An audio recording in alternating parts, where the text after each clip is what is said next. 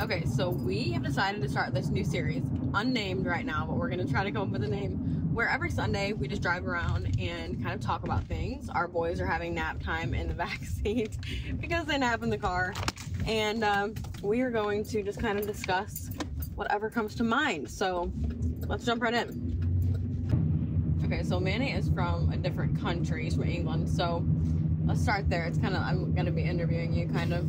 So what do you like better about England than America in your experience? Now, this is all his experience, so come for us.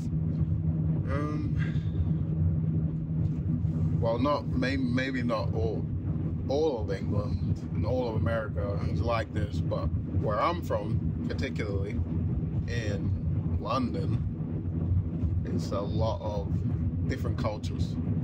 I like that. It's like something different everywhere you go. Yeah. So you get to experience different things even though you're in the same place. You know what I mean? And so in America, where actually most of the places Manny has lived, same for me, we've lived all the same places actually in America, now that I think about it. But we've mostly lived in small towns, and other than when we lived in Santa Fe, New Mexico, it's the only time we've lived in a little bit of a bigger area that does have, Santa Fe has quite a bit of culture, but mostly we lived in small towns. I'm from Indiana, that's where we met, real small town, raised in a cornfield, literally. And then now we live in a really small town in Northeast Texas, near the Texarkana area. So near Arkansas and all of that, just small town life. And there's a lot of good things about that.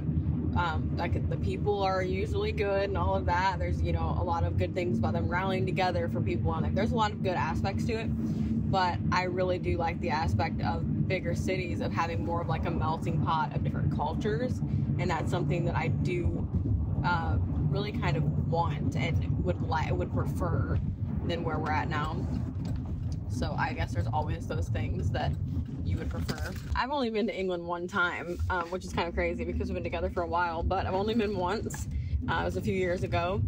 And that's exactly what I noticed, was like, as soon as you get off the plane, there's like all of these different cultures that are represented. And I think that that is actually the first time I've ever seen that much of that. And there it's very normal. And I'm sure it's like this in other cities. I'm sure it's even like this in big cities in America. But again, I've never lived in a huge city here.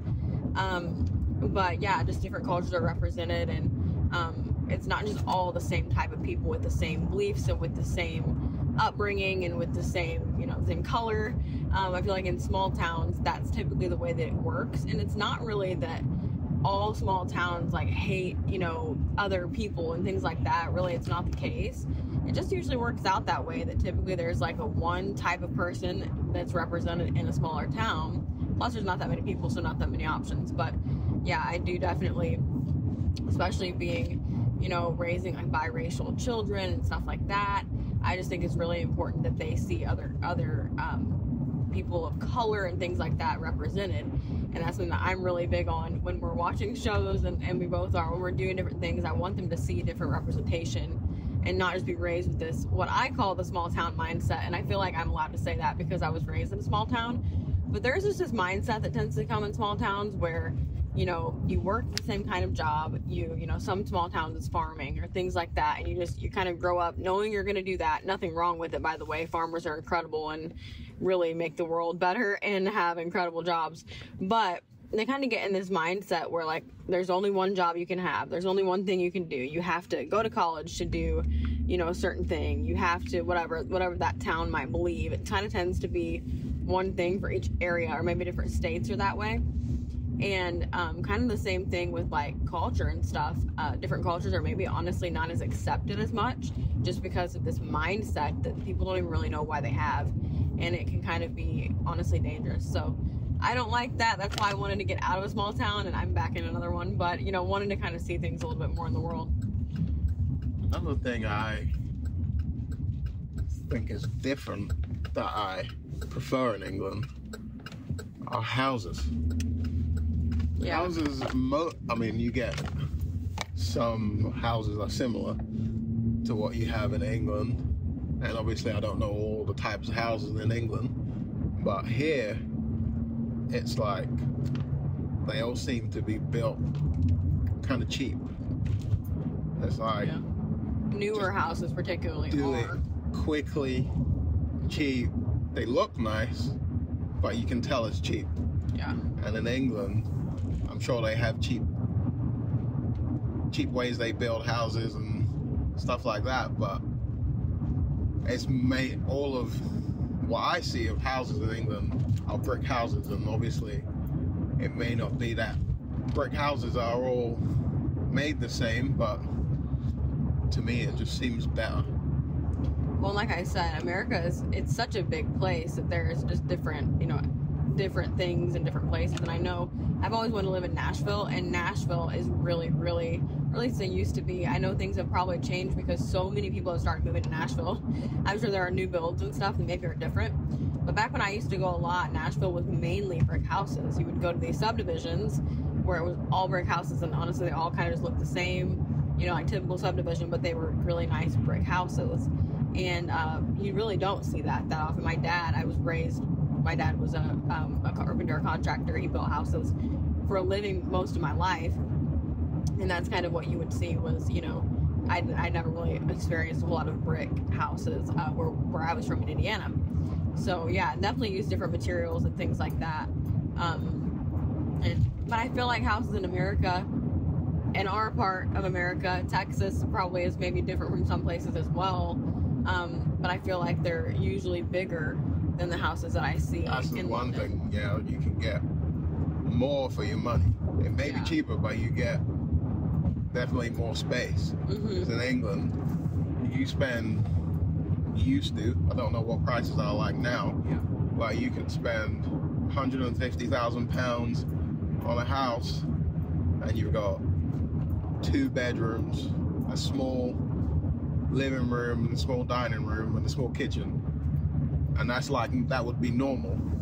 But here, if you spend like equivalent to that when I was growing up, I don't know what it is like now, you'd get a 5-bedroom house for the same amount.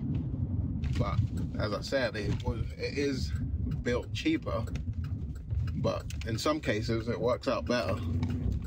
Right now, everything is so different with house prices and everything anyway. When Manny and I first were looking to get married and all that, we're looking for a house, and we were going to buy a house that was, I think it was like $140,000. I'm pretty sure that was literally the price of the house. And it was huge. $140,000. And it was 140, 150, something like that. And it was really big.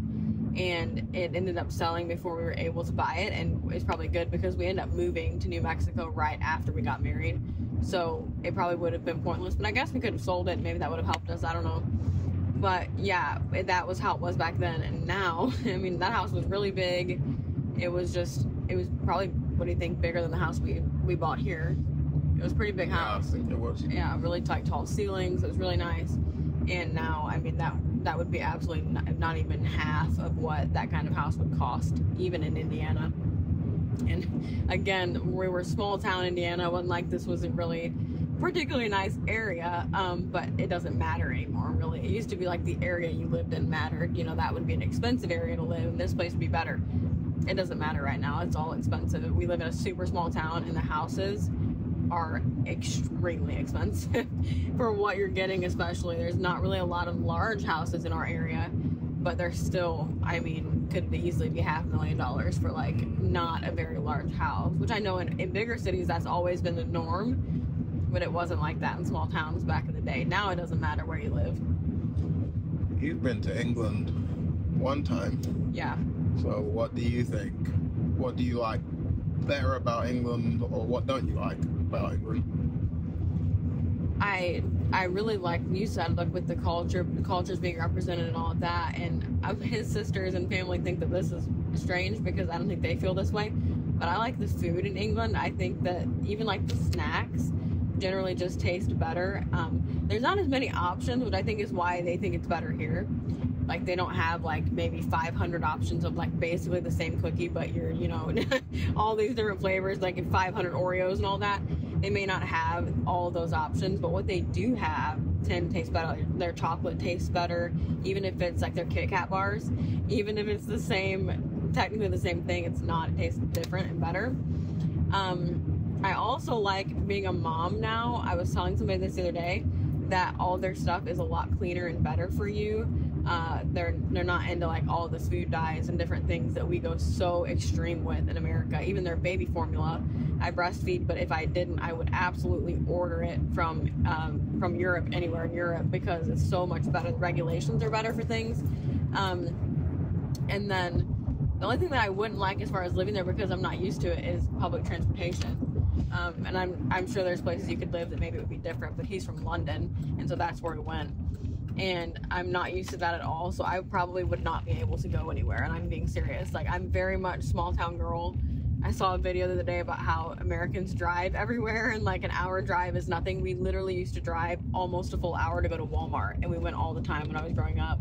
We drove over an hour to go to Sam's Club, which is where, you know, you can buy bulk groceries. There's always a lot of people living in my house when I was growing up, so we'd always do that. Like, we were just used to driving everywhere. I had never been on like any public transportation the way it was in England until we went there, and I was like, what was I, 21, 22 when we went to England, and I'd never done that before. 20, I think it was 23. 23, yeah, I guess I would have been probably 23. It was almost my birthday, so whatever I would be. 23. Yeah. So, I mean, I had never experienced that, so I didn't love that just because it was really stressful for me, and it was crazy because you watch people that are used to that, and it's like it doesn't even faze them. So I guess you would get used to it, but that's the only thing that I didn't really like. I would think you thought eating baked beans for breakfast was weird. Baked beans for breakfast. Baked beans are definitely in America a dinner thing, and I always ate baked beans. They're something my parents always had with dinner, and so I was used to them.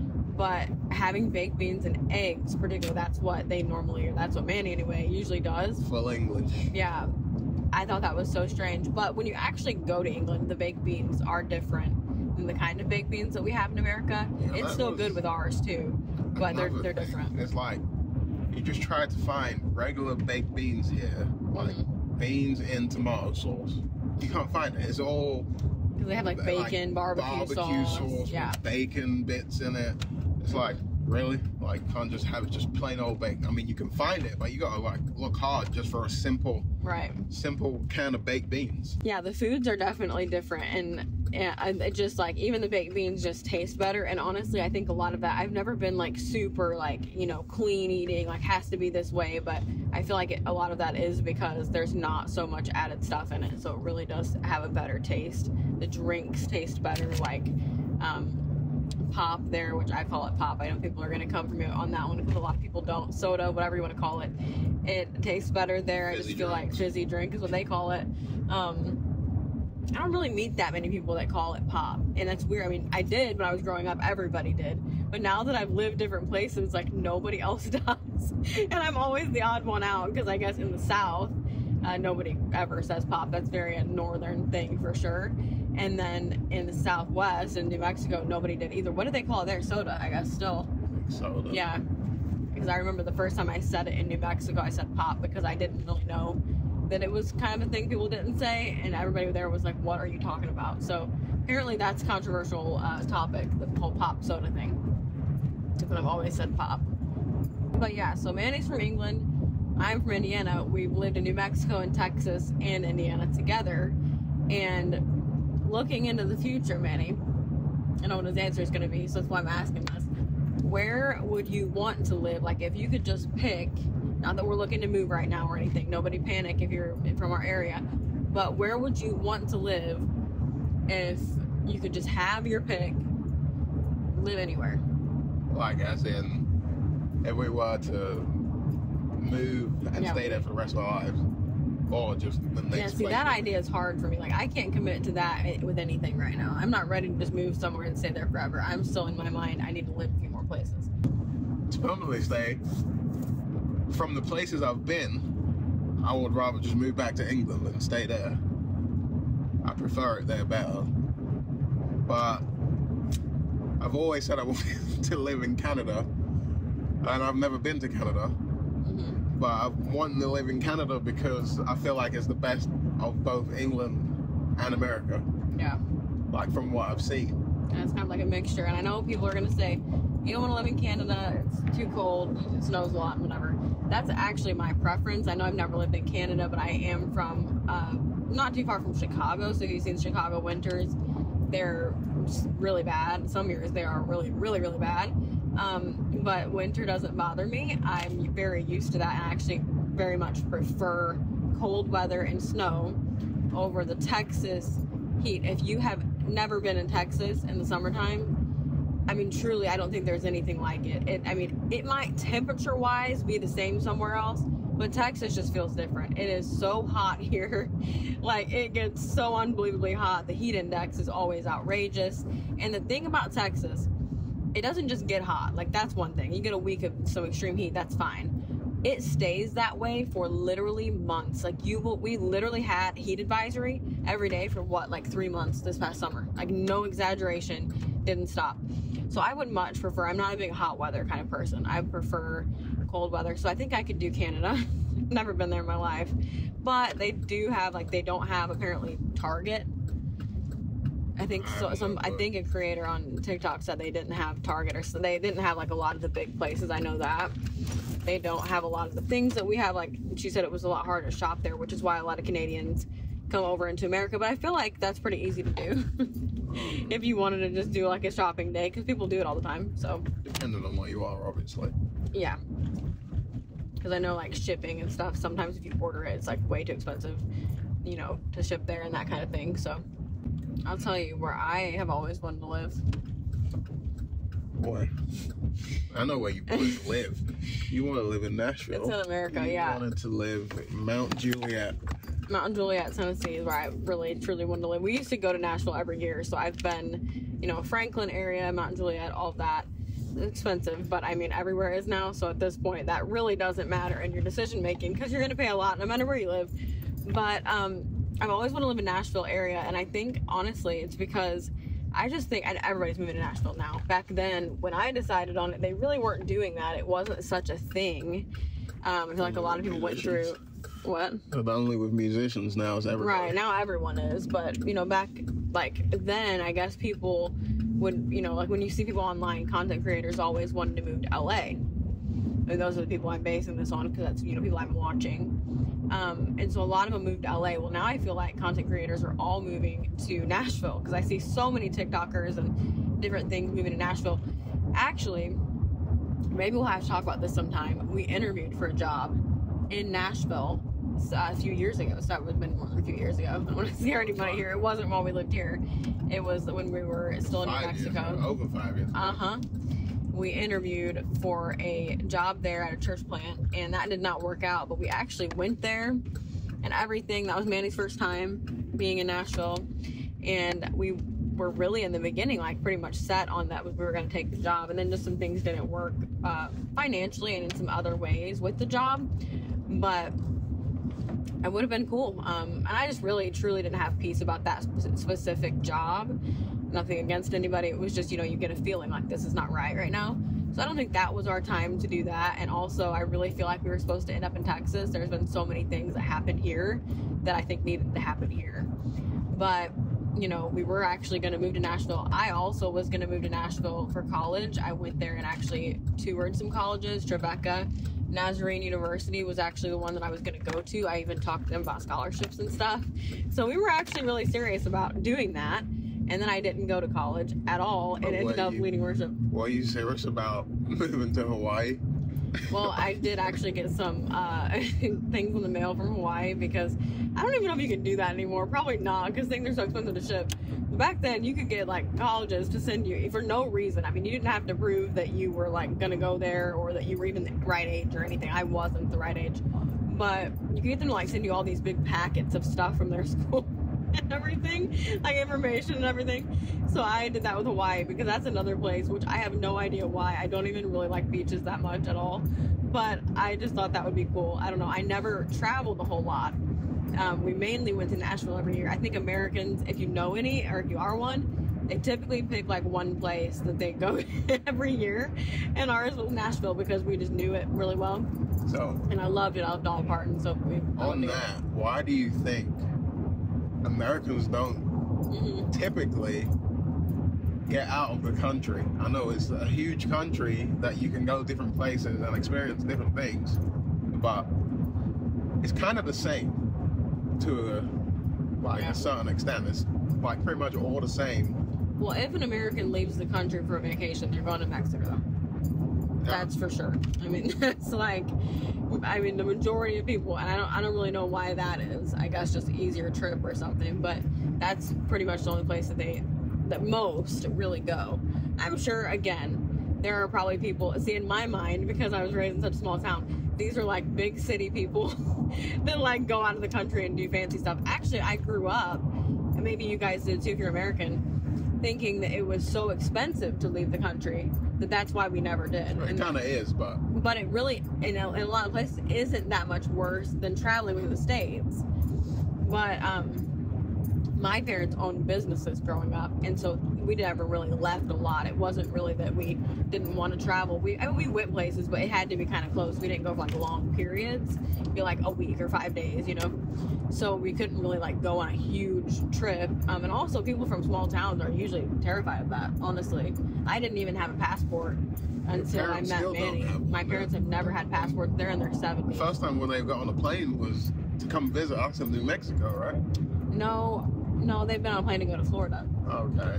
Yeah, that was the first time. I knew you then, though, right? Yes. Yeah. That was probably their first time. They were still older. And they were definitely in their probably 60s. Yeah. I don't know about my dad. He might have been on one before. I'll have to ask him. But yeah, you know, we just never really like traveled far. My parents have, I think it said, still never been out of the country. And I only had the one time. Went to England and France. We went to Paris while we were in England. Kind of took a little day trip there. So that's the only places that I've been. I've never even been to Mexico. I haven't. But as I got older, I started leading worship. And so if you're involved in ministry, you know, especially if it's a small to mid-sized church, maybe the larger churches have more people on staff and volunteers. And maybe you can kind of see that realistically their staff are a little off, a little bit more travel, more things like that generally. But if you're in a small church or a church plant, especially, which I had some experience with, a satellite campus startup and all of that, you ain't leaving. You're not going anywhere. And so as I got into high school, especially, we had to book our vacations around Sundays. I was never out a Sunday back then, ever, and still very rarely. But yeah, so that's kind of a lot of it too. That kind of, you know, dictated a lot of things for me. All right, so something else is the way we speak. Obviously, we speak the same language, but we say things totally different. Sometimes whether or not we speak the same language is kind of questionable, honestly. You. Like, what did I say, if you can think of it, like, that you were just like, what are you even saying? Like, I remember even coming here, everybody talks about this, like, not just you, but me coming here, the first time I went to McDonald's, I wanted water. And that's the word, water. You say water. Don't tell me I'm saying it wrong because you put a D in it. There's no D in water. But you don't say the R at the end, you say water. Yeah. You don't say the R, water. So, that's something, first time I went to McDonald's and I wanted water, they were like, what are you saying? Like, what do you want? I said it like 5 times, and then eventually I just put on an American accent, and they were like, oh, okay. So that's one thing that we can see that as different, is obviously the accent, but like, what are certain words that are different? Yeah. So I have a hard time remembering this because I've talked to Manny for so many years, but people that were around always pointed out, or like things that he says totally different. So I'm trying to think what they always say. Water is a huge one. My family loves that one. They always make him say that word to people that they, you know, it's like the annoying Americans. I like, my sister's gonna watch this and say I'm calling her annoying, but it's like those annoying Americans you would see on a TV show. It's like they literally make him say words all the time just because he says it funny. I don't know what I say that's different. Your family points things out for me too. Our families are usually the ones telling us because we're used to it now. Well, I mean, there's some that we actually do spell differently, so that kind of makes more sense, like aluminum. He says aluminium, but they spell it differently, so that one makes some kind of sense. There are a lot of words that we say differently, of course, just because of our accent, but there's also different phrases that we say or things like that. Like for me, I always say like for example, I would say like, it's cold as all get out. And Manny hates that. That's horrific. More, I think that's more of a southern thing. my parents always said, my parents are from Kentucky originally, so, and their families are, both sides. So I think that might be a little more southern thing, but as all get out, I'm sure you guys have heard that if you're American. It's kind of, people have heard it at least. And then, but Manny, and I always actually call one of his sisters out for this because she says it a lot. But if you're British, you've heard this before. And to me, it truly makes no sense at all. And his sister's gonna see it too, believe this part in. But there's nothing wrong with saying it. I'm not hating on you if you say it. But it's like they use it when it doesn't actually make any sense. And like if I were to be saying, like, we went on a car ride in it. They say in it. What? And like they will say it like in that kind of situation. Like what? And it's, I'm assuming, and I actually have never really even been explained, this has been explained to me, I assume this is supposed to mean isn't it? That's the only thing that makes any sense. You use it for so many, like... But they always say in it, I-N-N-I-T. I've seen people spell it online. They always say in it. What does that even, like, I literally don't get it. And one of his sisters says it a lot more than anybody that I've ever talked to. In times when I feel like it doesn't make sense. It's like you could use it for like, isn't it? Or you would probably say like, right? Or, you know, like how you. But to me, it sounds like it's supposed to say, isn't it? So it doesn't make sense the way they're using it. Like if they say like, I was driving the car in it. I was driving the car, isn't it? Doesn't make any sense. So I'm thinking, isn't it? So if you were saying it like that, you'd be like, I was driving the car in it. So yeah. I went to this place. So like, why did you need to add that word? That's what doesn't make any sense to me. It's like you just added some emphasis. That is the main one that I hear British people say, and it's not just his sister. I mean, I've met several of his friends or many. I feel like you used to say it. I don't think you say it anymore. I don't say it that much. Yeah, but it was something that the first time I ever heard it, I was like, I don't even have any idea what that means. I've never heard anybody say that ever before. One thing too. Another thing that we seem to say is to be fair. Like, say that a lot. Yeah, you kind of say that the way that we would, I think, say to be honest. That's that's the way that you use it. Like, that's another thing I've heard his sister say a lot. Oh my god, yeah. Honestly, or to be honest. Like, right. Yeah, they say to be fair, which that's kind of odd too. There's sometimes just like almost the same phrase, but they add something a little bit different to it. It would be like, to be fair, I don't know. But you go like, honestly, I don't know. Yeah. I mean, we say that too, but... Yeah, to be fair is kind of a common one. And I'm sure, again, this depends on exactly where you're from, the exact area. I know we've talked before about British things versus America. We always get comments. It's like, I'm British and I didn't eat it that way. I didn't say that. I'm American. I've never heard that before. Like, I know some places in America, they use very common, like New England area and stuff. It's very common to use the same kind of phrases they use in England, from what I've seen online. New England? Yeah. Makes sense. Right. So I feel like that area is a little more like that. And then the area I'm from is not. So it just depends on where you're from. So obviously it's not a generalization of everybody that's ever lived, but it's just our experience. So you maybe didn't ever eat eggs with beans and you're British. And I'm sure you're going to let us know that. But I know it's different everywhere you go. Alright, so that is today's video, just driving around. I don't know what we're going to call it, but something fun, hopefully. And we're just going to kind of do this every week and maybe add in some more as we kind of get going. Let us know if there's anything you'd like us to talk about. And we'd love to do that. So thank you for watching. See you later.